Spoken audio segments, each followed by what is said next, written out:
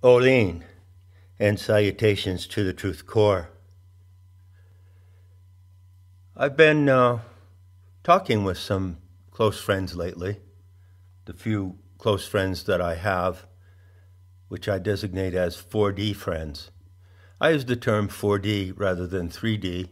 I won't go into why, but it simply means being present or having been present in the same moment in flesh and blood.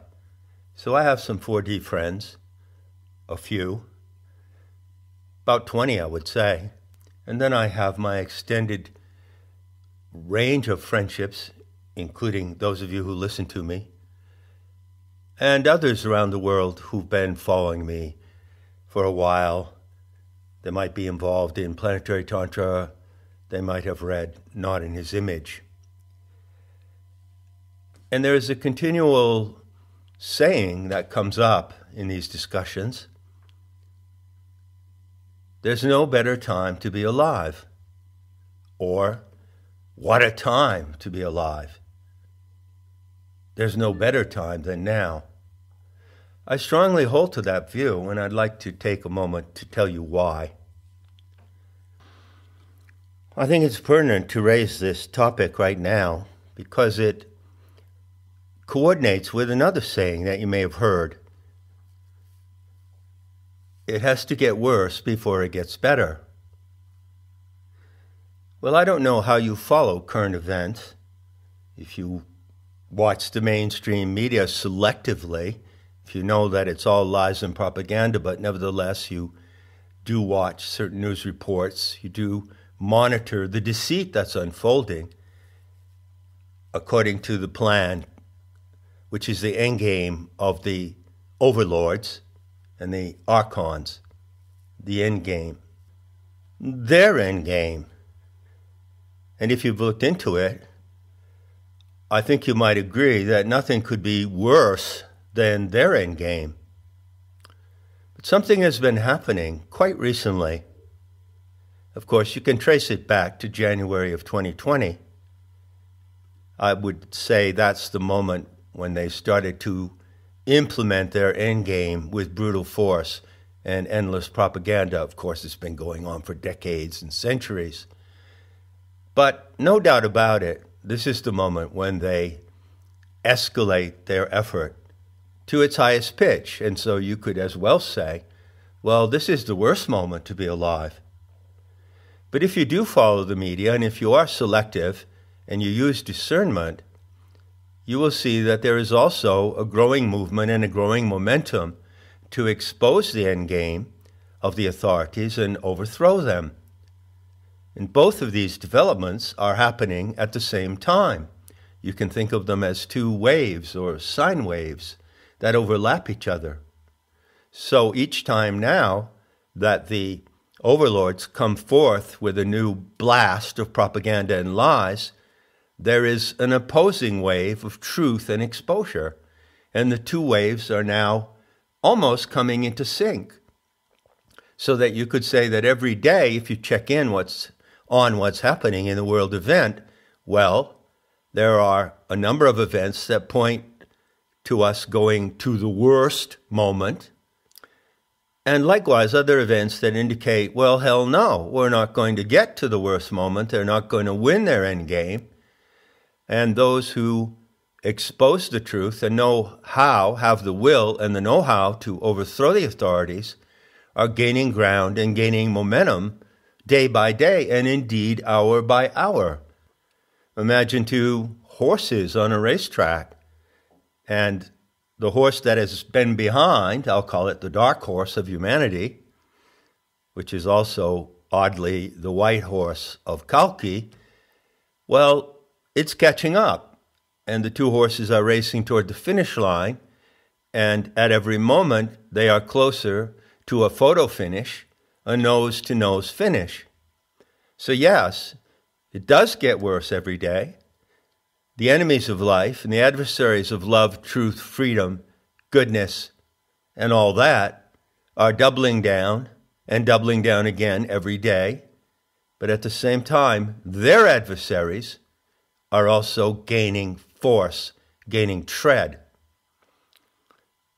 But the saying, it has to get worse before it gets better, begs the question, what is the last worse?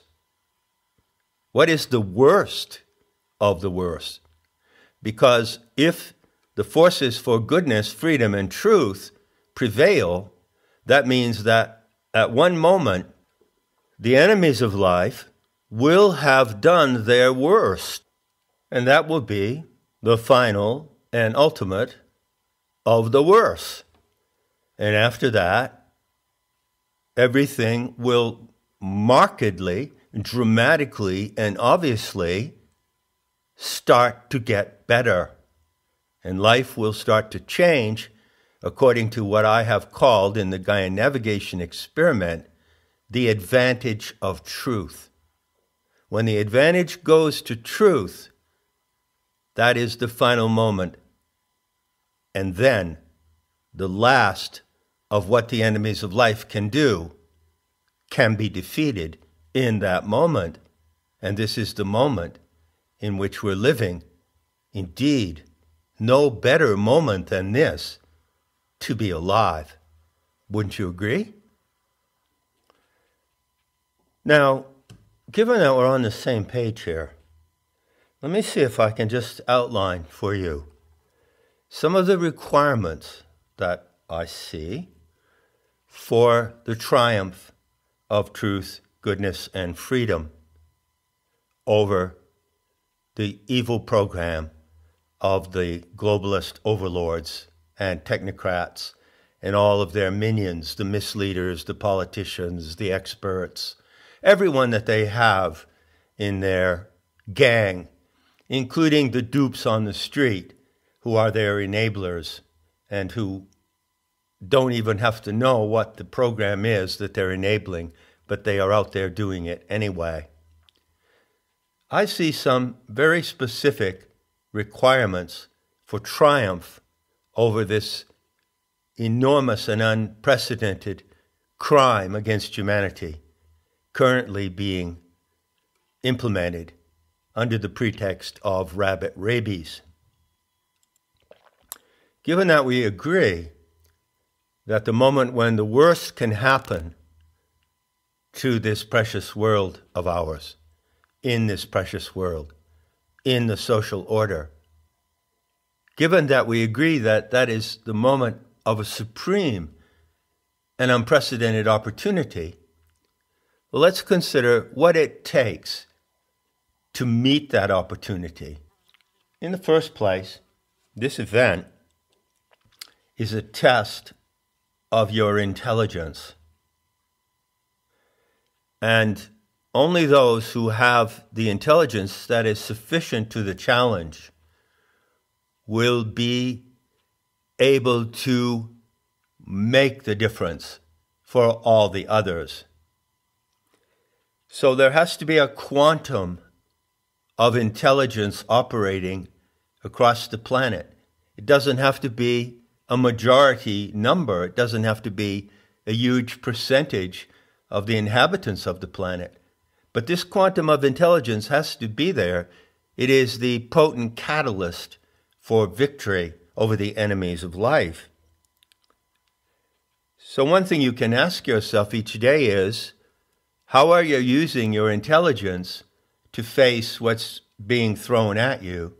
For instance, can you tell the difference between medical experts on the media stating lies and other medical experts who are stating the truth? Can you tell the difference between the apparent opposition to the Soviet regime and the controlled opposition? Can you detect what the controlled opposition is? Do you have the intelligence to learn some basic facts about human biology? Do you know what an exosome is? What do you know about the theory of viruses? Do you know about the controversy between Béchamp and Louis Pasteur?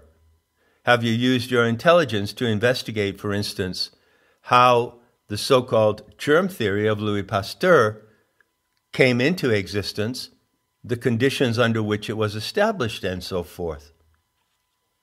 For instance, a book published not too long ago exposes on first-hand evidence the journals, laboratory journals of Louis Pasteur. And this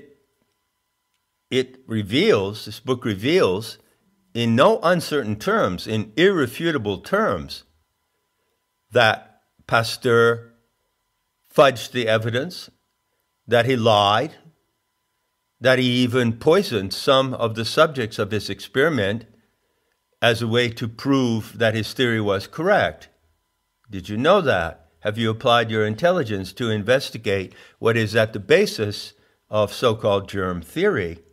And of course, there are dozens and even hundreds of other things to investigate, and not everyone can investigate them all. But there is a mass effort going on to expose the lies and deceits around rabbit rabies. And it does take patience, determination, and intelligence to learn about it so that you can be effective in exposing it and resisting it. Resisting that lie, which is the basis of all other lies that are driving the program of the Soviet regime. So that is the first point, the application of your intelligence. And how exciting is that? If you love to learn, if you have the disposition to learn things, there is so much that can be learned. I saw a short clip the other day of a young American woman, very bright, sparky, typical young American blonde, pretty, probably a housewife. You could say your average person, your average housewife in the United States. By some standards, that's how she appears.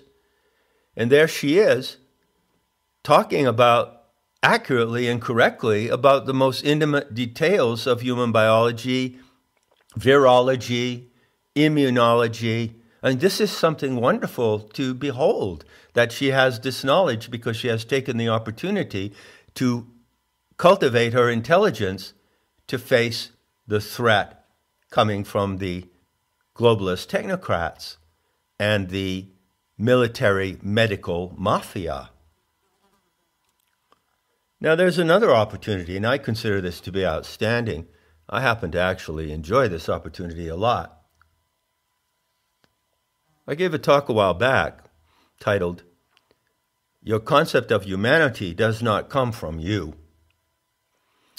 And in that talk, I touched on a subject I consider to be of deep importance. If anyone in the world considers themselves to be spiritual, I don't use that word, then they would have to prove that they are spiritual by expressing their concept of humanity in the correct way. And there are many incorrect concepts of humanity floating around, which have come from religious indoctrination all through the ages. So this opportunity specifically places you at a crossroads where you have the choice to look at humanity at a fork in the road. And you have the choice to take one fork, which would be the right fork, and go with the humanity to survive and thrive in the beauty to come. Or you can take the other fork, the left fork. And in that fork, you go on a dead course, or a course of dead reckoning, into zombification and annihilation. And it's more and more clear every day that people are making this choice. And there are impressive numbers of tads around the planet who are choosing to take the left fork and become zombies. So, this is a great moment to choose the kind of humanity that you want to be and belong to. You know, the masterminds of the Great Reset have declared openly that they will change what it means to be human. Of course, that's what they intend to do. And if you've used your intelligence to look into their program, you know how they intend to do it. Basically by tracking and tracing and making a hybrid between human, animals, and AI through using various devices. And in that way, they create humanity in their image as the technocratic overlords. But what is your image of humanity that allows you to stand against that and resist and defeat that program of transhumanism? Great challenge, great opportunity, really, really exciting. And of course, I've talked a lot about this in the context of Gnostic teachings, because it is a fact that the narrative of the Aeon Sophia, the earth goddess, contains in its plot the notion of a correction. And the notion of a correction means a correction of the sense of humanity to go into the future in the true, optimal, and divine endowment of our species, or not. So the correction of the Aeon Sophia does bring humanity to a crossroads, a fork in the road rather, where a large part of humanity is bound to die off. To use the Gnostic jargon again, I speak of A10 and A11, A standing for anthropos, which is the Greek word for humanity. So A10 is that part of the human population that will be shed by the process of apoptosis, like the shedding of dead cells. And this does not merely happen as an act of nature, although it is a very great act of the planetary animal mother to shed dead cells, dead human cells, but it's voluntary, it's elective. Those who are going down in apoptosis, for the most part, choose that path. And those who are going into A11, which is the next epigenetic mutation of the human species, affecting all races, choose the other path. You are facing that choice every day. And how exciting is that, especially when you know exactly what you are facing. Now again, if we're on the same page here, I assume you would agree with me that the technocratic program of the Great Reset and everything it involves is inhumane. So when you see a promotional video for the World Economic Forum telling you how they want you to live in the future, implying that you must live in the way that they tell you, when you see those promotional videos, they're slick, they're high production, propaganda videos really, then you realize this is totally inhumane. Years ago, when I was writing metahistory, I wrote a long piece called Insane and Inhumane. So the program of the Great Reset is insane and inhumane. The implementation of phony measures to save the world from rabbit rabies is insane and inhumane. So you are facing inhumanity, inhumaneness every day. And I want to point out that although it is certain from the evidence that is now available that the source of this inhumane and insane program can be located in that criminal cabal of psychopaths. They are the controllers, the rulers, the authorities, which is translation of the word archon. But there is at the same time a massive trickle-down effect in the pyramid of power through which they operate. So I can point to Klaus Schwab, it's an easy shot, and say he's insane and inhumane. Then track down to the bottom of the pyramid, track down to the lowest level, the ground level, and anyone in any position in the world who is enabling his program is equally insane and inhumane.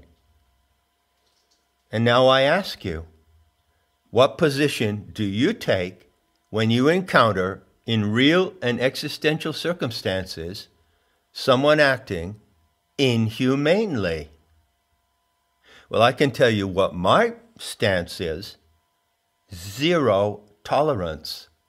I have zero tolerance for any inhumane behavior from anyone, anywhere in that pyramid.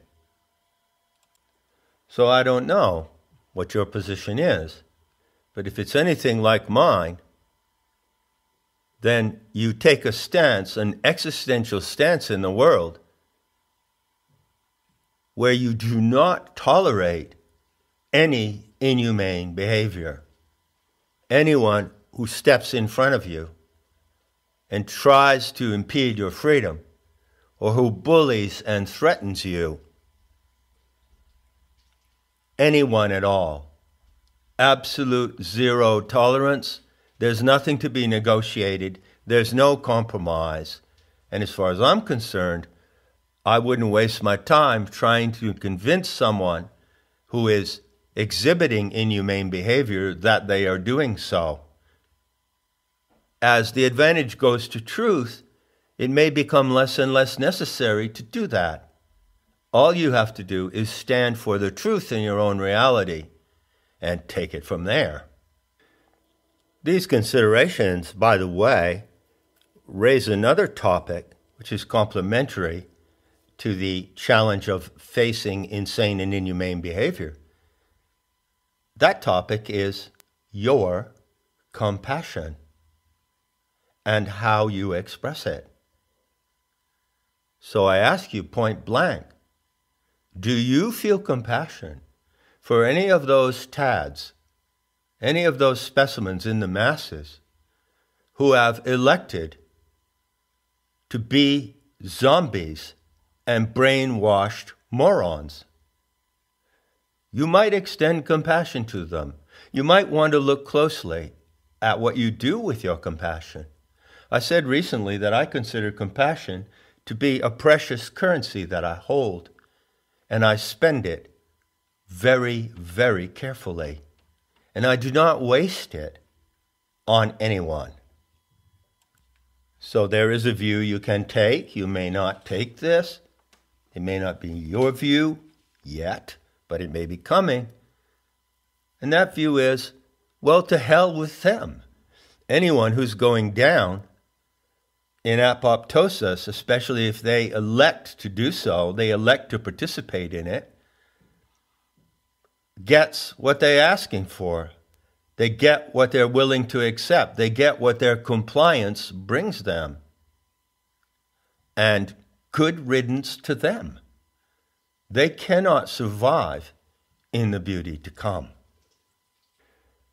Two more factors or requirements of facing this opportunity. The first is, this is the greatest chance that human beings around the world of all races could come together in the unity of truth. The opportunity for unity has never been greater at any time in human history. And I'm talking about planet-wide unity. But again, you need to apply your intelligence. You need to be discerning, and you need to look at those things that can unite us, can unite those who want to oppose and overthrow the Soviet regime, and those other matters which are differences between us, which are really irrelevant. So what are the key points of the truth we reach in unity, and the extraneous or unnecessary points of agreement that can be discarded? It's a great exercise to look at that. And I work a lot, I concentrate a lot on bringing your attention to truth in unity. For instance, the premise of Planetary Tantra is that we are characters in the living dream of the earth, the Aeon Sophia. And so she is source and she is unity. Recognition of her being the source is unity. And that is a unity that transcends and trumps all religions and all spiritual systems. Finally, let's get to the tough part. Let's look at the hard part. Those who discern what is happening today with the enforcement of the Soviet regime and the measures to save the world and save all lives from the bunny bug can see clearly that a great deal of the assault against humanity comes in the form of threats.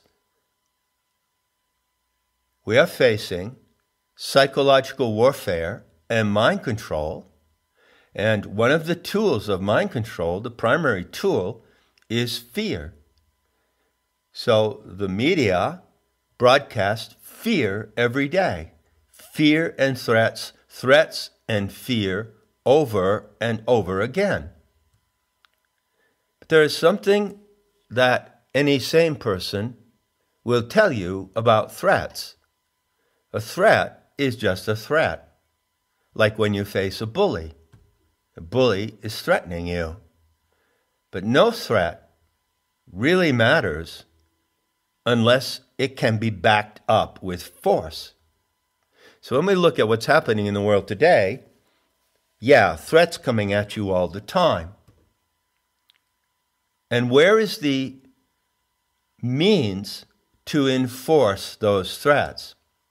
Well, let's face it, realistically, the globalist overlords and all of their minions, down to the dupe on the street who steps in front of you when you want to go into a supermarket and buy something, they are acting as if they are prepared to enforce their threats. Correct? And in some cases, they do. And as a matter of fact, the way that the overlords manage the media, the mainstream media, and to a certain extent even the alternative media, is by showing you constantly videos and examples of cases where force is applied behind the threat. And granted, again, you have to apply your discernment. Are some of those videos you see real? Or are some of them staged? Well, let's give it the benefit of the doubt and say, yeah, you're really seeing horrific situations, horrific scenes where legions of men and women dressed in SWAT gear and riot gear are violently enforcing threats upon the population. And you also see individual instances, videos that people have taken with their cell phones and so forth. So it is a fact that you cannot deny that there is some enforcement coming behind these threats. For instance, there is increasing reports of military enforcement of measures against rabbit rapies. So the threats are escalating. And certainly, to some degree and in some situations, the authorities are enforcing these threats. And it's possible, it's conceivable, that in some circumstance and some situation in real time, you or I could be confronted brutally and frontally with that enforcement. Now I ask you this question. If it is clear in the picture of what is happening, the big picture on the planet, that the authorities intend to enforce their regime with brutal force, with violence, and if it is clear that their entire program is based on deceit, then wouldn't you agree that you are living in a world where a massive deceit is being enforced by brutal means? Agreed? But what about the other side? What about truth? If a lie can be enforced by brutal means, can truth be enforced equally so by brutal means? Will it come to the point when that must happen and you yourself individually may be involved in such a situation? If you find yourself in that situation, or even if you don't, not yet, it certainly is advisable to ask the question, where is the power to enforce the truth that can meet, match, and overcome the power to enforce the deceit? So I'll leave you with that question, but I will point out a gut sense I have, a gut feeling. What we've seen lately, just in the past couple of weeks, is what appears to be a great triumph to the advantage of truth. Namely, the news is going around everywhere, and even getting out on the mainstream media, that it has been proven that the authorities themselves cannot give proof of the actual existence of the bunny bug. And there was a case in Ontario, Canada, and cases are showing up everywhere, some of them relating to freedom of information requests. You probably know these stories. This seems to be a tremendously positive and hopeful breakthrough for the truth core, whoever and wherever they may be on the planet, right? Well, certainly, I embrace that possibility, but I embrace it with great caution. Now, I'm going to say something that might appear like a warning, and a warning can carry an element of fear. But I don't wish to communicate anything to you that is contaminated with fear. So the warning, in quotes, that I'm now going to state is simply the expression of a gut feeling that I have based on what I know about how the authorities operate.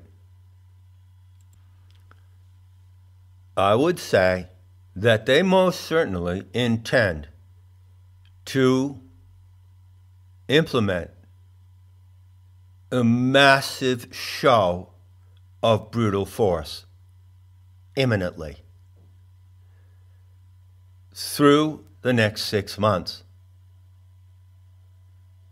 And one of the factors that convinces me that they will do this, two factors really. One, they're at the end of their game and they have no other alternative but to show that hand, to play that hand of total, brutal oppression.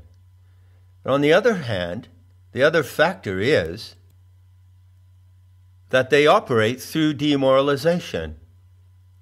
So wouldn't it be typically in their MO, their modus operandi, to let a wave of hope, I hate that word, but to allow a wave of actual positive opposition build?